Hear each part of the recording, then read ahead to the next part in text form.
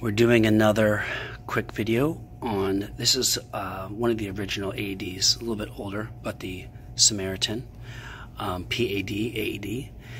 And always make sure you have your response kit, or if not, at least the CPR mask, but the response kit should come in the side.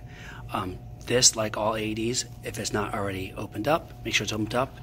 And if there's not a latch button, for this one there's not, so we always press on. It'll start doing the self-test and start talking to you about the AED itself.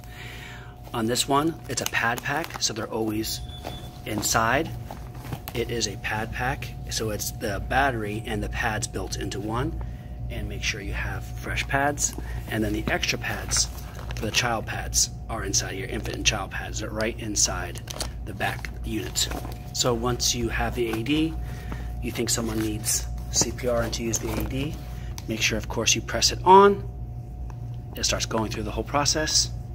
Adult patient, call for medical assistance. If you have the child pads in, if you click them Remove in, clothing from patient's chest to expose bare skin. it would say child. Right now, it's doing the adult, of course. Okay, Full and it green shows you tab what to do. Remove pads. It'll go in the cycle of doing compressions, then hands off, and it shocks if needed. Peel pads from liner.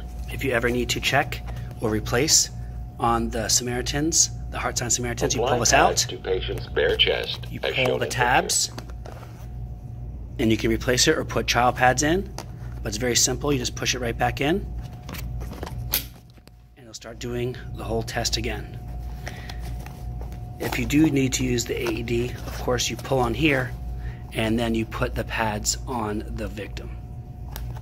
If you need any supplies, new pads, batteries, make sure you go to cprflorida.net.